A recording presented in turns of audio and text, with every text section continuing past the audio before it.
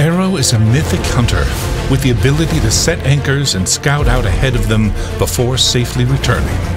Aerow's aerial recon spell can be used to place a waypoint and gain a shield. This spell can be recast again for the next few seconds to pull the dragon back to it and gain another shield. Careful flyers can place the waypoint in front of the island and then face the first volley before rewinding out to safety.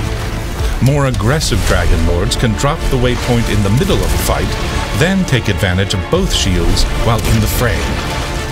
Aerow's main offensive spell is Siege Mode. Upon casting the spell, the dragon will stop moving, cut all damage taken in half, then gain a highly increased attack.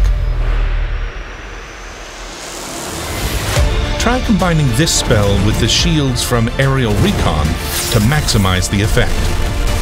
For its final two spells, Aerow has Press the Attack and Tempest Mantle.